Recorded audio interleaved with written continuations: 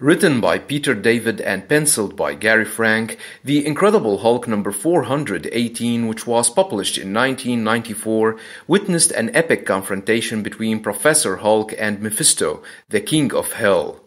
On their wedding day, Rick Jones is upset to have learned that his wife-to-be Marlo Chandler was in an adult film. While Marlo is dealing with a hangover, Rick demands to know what she was thinking. She explains that she did it when she was 18 for an old boyfriend who she broke up with shortly after. When Rick demands an apology, she says that she is sorry that this has upset him so much.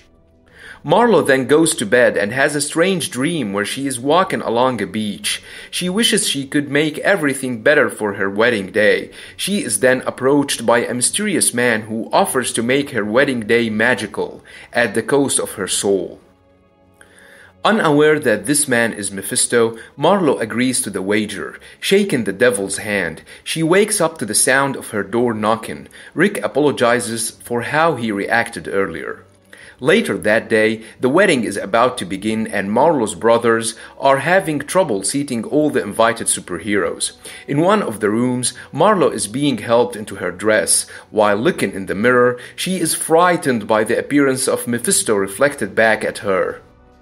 Soon the ceremony begins, but it is interrupted by the arrival of Drax the Destroyer, who was not invited. They asked him to sit next to Adam Warlock. The wedding then is interrupted by the arrival of the Wizard, the Absorbing Man, Mr. Hyde, and the Living Laser. They have not come to attack, but to attend, as they also received invitations.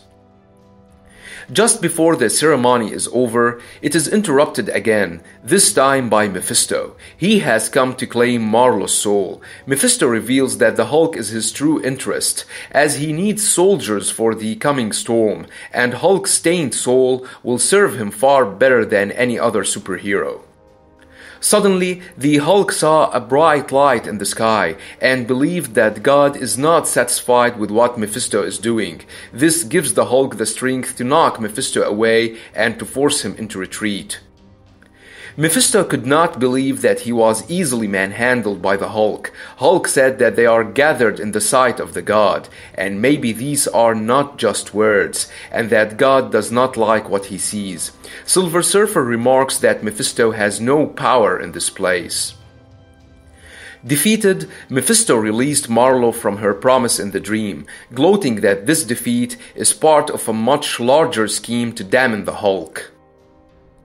The priest in this story is depicted as writer Peter David himself, who wanted to show that the demon's incredible powers do not work in places protected by God, and that's why Hulk was able to easily manhandle the demon and to force him to retreat. Hope you liked the video. Don't forget to subscribe, share, and like.